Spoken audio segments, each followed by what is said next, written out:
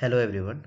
Today I will solve the question ugly number, and the question number is 263, and the question statement is an ugly number is a positive integer whose prime factors are limited to 2, 3 and 5. Given an integer n, return true if n is an ugly number. So basically they will give us a number like here n is equal to 6, and we need to return the boolean true or false.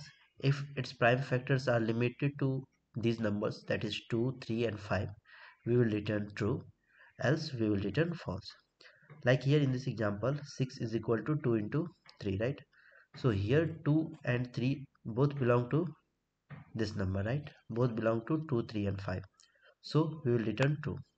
Now in this second example, n is equal to 1. 1 has no prime factors, right? So therefore all of its prime factors are limited to 2, 3 and 5. So we will return true.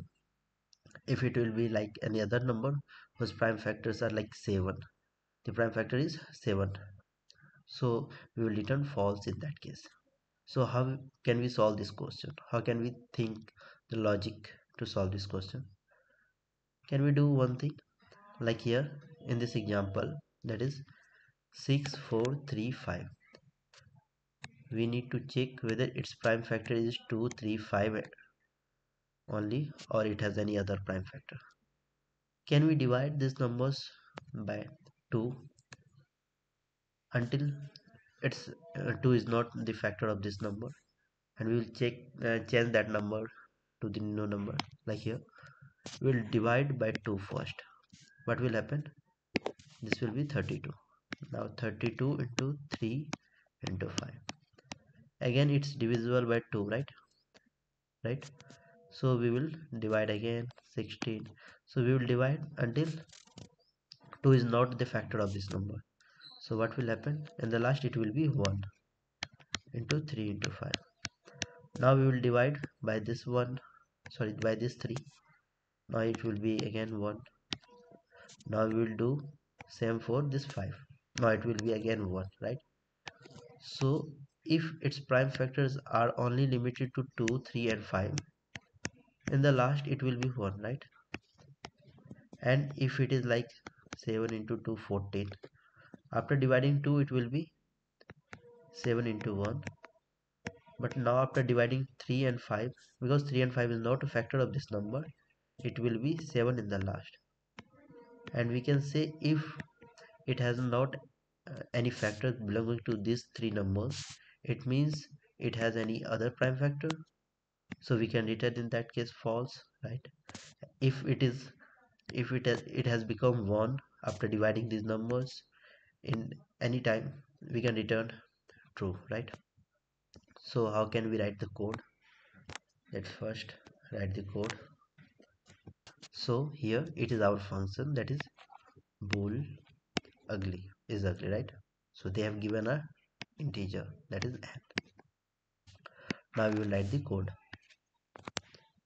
Okay,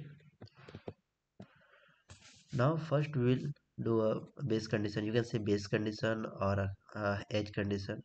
If n is less than equal to 0, in that case we simply return false, because if n is less than 0 or is equal to 0, we do not need to find anything, we will simply return false, right? Now we will run a for loop. Why? Because we will check for each number, that is 2, 3 and 5. We'll check for each number whether it has a prime factor belonging to 2, 3 and 5 or not. Now the you can say base condition for this while loop, if it will be 1, in the line number 7 you can see if n is equal to 1, after dividing by 2, 3, 5, in the last what will happen? It will be 1. If it will be 1, we will return true, as I told you, right? So if 1 will be our question, like if 1 will be our input as it was in example, we will simply return true in the first iteration only. Now in the line number 8, if n has a factor 2, like, right? If n is divisible by 2 and the remainder is 0, it is the actual code. It means n is a factor which is 2, right? So in that case we will divide that number by 2 until it has no any factors uh, of 2, like 2 or 4, anything, right? So we will divide until 2 is not the factor of that number, right? Now again same thing we'll do for the 3 and 5. So for the first time we will run a for 2, and the second time for 3, then for 5, and in the last condition, it has it has no any factor like belonging to those number 2, 3 and 5, because we know if else in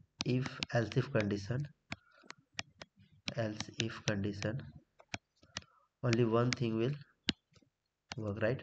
If this if will work, is this condition is true, then these two conditions will not be functional, right?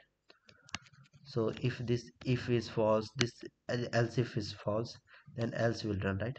So if we do not have any prime factors belonging to these numbers like 2, 3 and 5, in that case we'll simply return false, right? I think it's our code. Now let's run the code. Yeah, it's running. Thank you.